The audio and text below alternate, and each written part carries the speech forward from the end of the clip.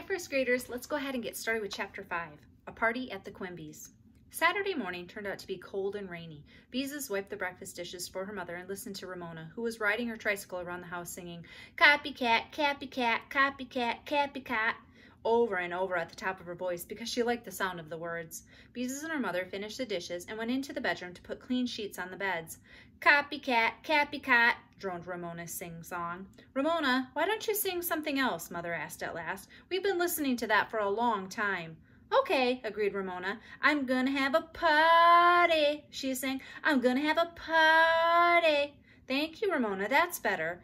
Mother held one end of a pillow underneath her chin while she slipped the other end into a fresh case. "You know, that reminds me," she said to Beezus. "What would you like to do to celebrate your birthday next week?"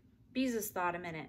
"Well, I'd like to have Aunt Beatrice over for dinner. She hasn't been here for such a long time, and I'd like to have a birthday cake with pink frosting." Beezus smoothed the fresh sheet over the bed. She almost enjoyed helping Mother when they could talk without Ramona's interrupting all the time.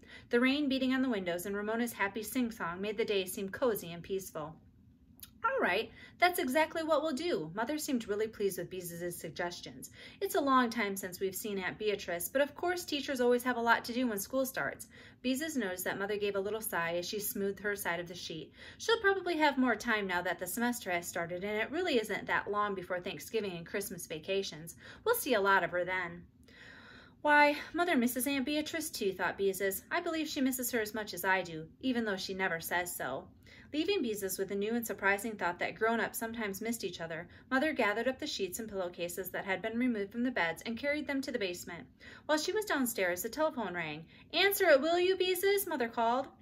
When Beezus picked up the telephone, a hurried voice said, "This is Mrs. Kemp. Do you mind if I leave Willa Jean while I bring Howie over for this afternoon?"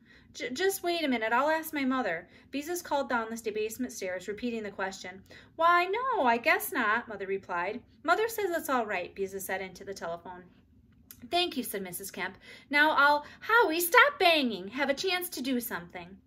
Well, thought Beezus when she had hung up, things won't be quiet around here much longer. Howie, who was in Ramona's class at nursery school, was the noisiest little boy she knew, and he and Ramona often quarreled. Willa Jean was at that awkward age, too big to be a baby and not big enough to be out of diapers. "You know," said Mother when she came up from the basement, "I don't remember telling Mrs. Kemp that Howie could come over this afternoon, but maybe I did. I've had so much on my mind lately, trying to get the nursery school rummage sale organized." After an early lunch, Mother decided there would be enough time to wash everybody's hair before Howie and Willa Jean arrived.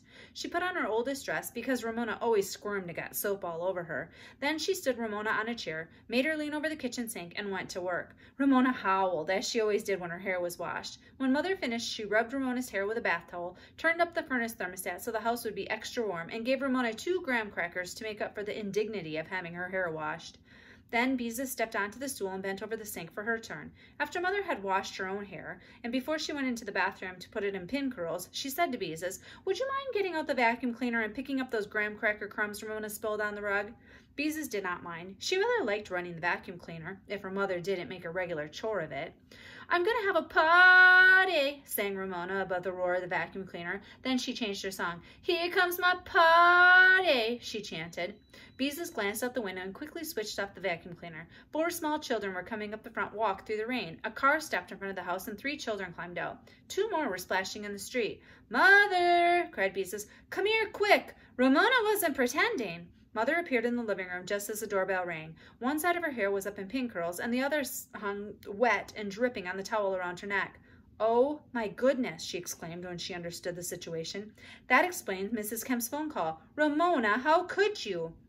"I wanted to have a party," explained Ramona. "I invited everybody yesterday." The doorbell rang, and this time long and hard. There was the sound of many rubber boots jumping up and down on the porch. "Mother, we just can't have a party with our hair wet," wailed Beezus. "What else can we do?" Mother sounded desperate. "They're here and we can't very well send them home. Their mothers are probably planning to shop or something while we look after them." Ramona struggled with the doorknob and managed to open the heavy front door. Mrs. Kemp stopped her car in front of the Quimbys, and Howie and Willa Jean hopped out. "I'll pick them up at 4, she said gaily. "I'm so glad to have a chance to get out and do some shopping." Mother smiled weakly and looked at all the children on the porch. "Where do you suppose she found them all?" whispered Beezus. "I don't even know some of them."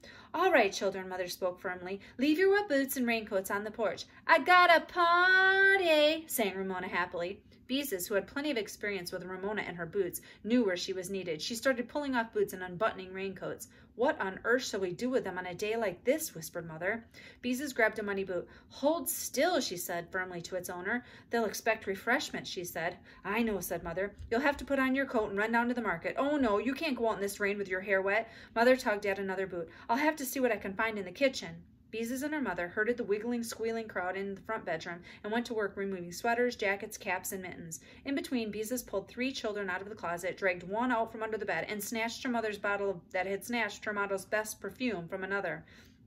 "All right, everybody out of here," Beezus ordered, when the last mitten was removed and her mother was hurried into the kitchen. "We'll go into the living room and do something," she finished lamely. "Ramona, bring some of your toys out of your room." "Bingle bungle bye," shouted Howie just to make some noise. "Bingle bungle bye," the others joined in with great delight. It was such a nice, noisy thing to yell. "Bingle bungle bye," they screamed at the tops of their voices, and they scampered into the living room. "Bingle bungle bye." Howie grabbed the vacuum cleaner, turned on the switch, and charged across the room. "I'll suck you up," he shouted. "I'll suck everybody up in the vacuum cleaner." "Bingle bungle bye," shouted the others above the roar of the vacuum cleaner. One little girl began to cry. "I don't want to be sucked up by the vacuum cleaner," she sobbed. Willa Jean, looking bulgy because of her diapers and plastic pants under her overalls, clung to the chair and wept. Ramona appeared with her arms full of toys, but no one paid any attention to them. The vacuum cleaner was much more fun.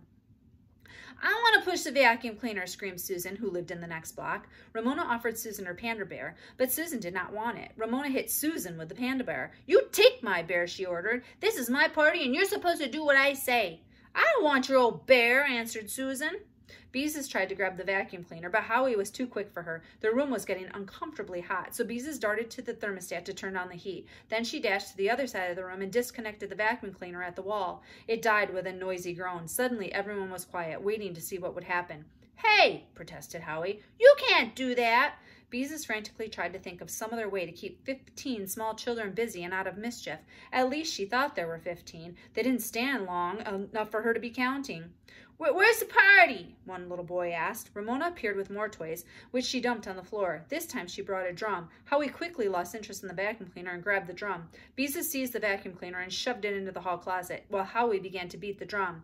"I'm leading a parade," he said. "You are not," contradicted Ramona. "This is my party." Susan snatched a pink plastic horn and tooted it. "I'm in the parade too," she said. "I want to be in a parade. I want to be in a parade," cried the others. That was it. They could play parade. Beezus ran to the bedroom and found a whistle and a couple of horns left over from a Halloween party. What else could she use in a parade? Flags, of course. But what could she use for flags? Beezus thought fast. She gathered up 2 yardsticks and several rulers. Then she ran to the front bedroom and snapped some of her father's handkerchiefs from a drawer. She had to move fast before the children grew tired of the idea.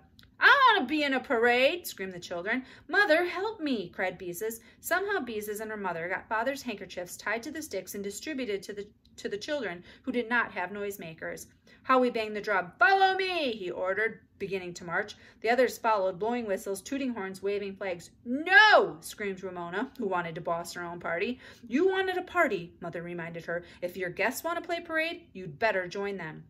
Ramona scowled, but she took a flag and joined the parade rather than be left out entirely of her own party. "Playing parade was a wonderful idea," Mother smiled at Beezus. "I hope it lasts." "So do I," Beezus agreed. "Bingle bungle bye!" yelled the flag wavers. Howie led the parade, including a sulky Ramona, out of the living room, down the hall, through the kitchen and dining room, and back to the living room again. Willa Jean toddled around at the end of the procession. Beezus was afraid the parade might break up, but all the children appeared to be delighted with the game. Into the bedroom they marched and out again. Beezus opened the basement door. Down the steps Howie led the parade. Willa Jean had to go down the steps backwards on her hands and knees. 3 times around the furnace marched the parade and up the steps again before Willa Jean was halfway down.